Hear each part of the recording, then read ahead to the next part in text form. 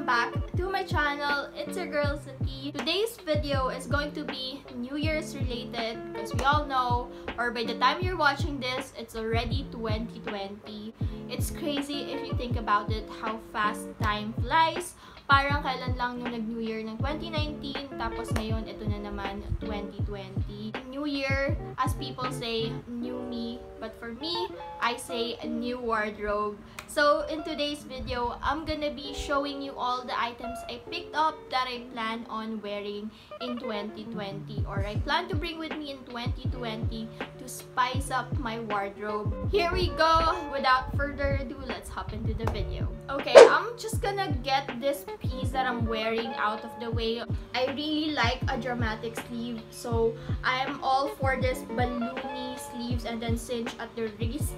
Sobrang elegant niya lang tingnan. It's got this puffy sleeve na sobrang uso ngayon, and also the smocking detail on the tummy is something that I really liked about this, because in 2019 I've been wearing clothes na medyo loose on the tummy area because I've been really conscious of my body. But in 2020, I plan to choose more pieces na mas flattering and mas nakikita yung waist ko, or mas nadidefine yung waist ko, because I tend to lose my shape a lot. And for someone na hindi ganun katangkaran, it's really not the best way to go for if you want to look taller. By the way, I got this top from Lazada. It's from the Taobao collection. And most of the first few items that I will be showing you galing din sa Taobao collection. Next on my list, I particularly picked out because I was planning to wear this on a wedding that I was supposed to attend, I think last week, but unfortunately, I was not able to go. But I still really liked it. This really cute top na merong puffy sleeves, of course. It's almost the same as what I'm wearing right now, except that the whole area here na para sa body, smocked siya, ayan. It stretches out quite nicely. I can't really say much about the quality and the aesthetic of this top kasi ang ganda niya and very high quality in my opinion. The only concern that I have with this one is that it's too short, and I am someone na maikli yung torso, so kahit crop top, usually hindi naman ganun kaikli sa akin. It stops above my belly button, so medyo maikli siya than I normally go for. So I really have to wear something na high-waisted like jeans or trousers to pair with this because I'm not really used to showing my tummy. But overall, this is one of my favorite pieces dito sa haul na to. Third piece is also from the Taobao collection, and this one I plan to wear on New Year's Eve for obvious reasons. Tadan! Ito siya. So, it's a red polka dotted top. This is also so flattering on my body type, especially sa shoulders, kasi ito, mukhang full yung shoulders ko, pero if I take this out, pababa siyang ganyan, so medyo bitin. So, it's cute kapag naka-puffy sleeves ako, kasi parang, alam mo yun, parang broad yung shoulders ko. This one stops just below my abdomen, so okay lang yung length niya. Hindi siya kasing ikli nitong una kong ipinakita. I can wear this with a regular pair of skinny jeans. Super love this top as well. Next item, and still to go with that smock trend, this is the only item that I picked out from Forever 21.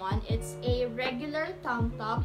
Only the whole body, including the straps, is smocked. As you can see, it stretches. I really like this top because although the design of it is very trendy, it can still pass as a basic piece because white lang siya, and you can put this under a blazer, jacket, whatever, or you can just wear it on its own. The only issue that I have is that the straps are too long for me. Medyo, ayan oh, parang kailangan mo siyang hilain pababa for it to sit properly dito sa may shoulders mo. Yun naman talaga yung lagi kong issue sa mga Forever 21 tank tops. Masyadong mahaba yung straps nila. But anyway, I plan to wear this under things or layer this with things, so it doesn't really matter. Backstory before I show you the next few pieces. I was looking through my closet when I cleaned it out a few days ago, and na-notice ko na sobrang konti pala ng mga basic pieces ko. So, it's difficult for me to create outfits on a daily basis because all I have are trendy outfits or statement pieces. Wala ako masyadong basic pieces na pwede kong i-mix and match with my other items. So, I decided to pick out some basics from H&M. So, let's start with this black long sleeves.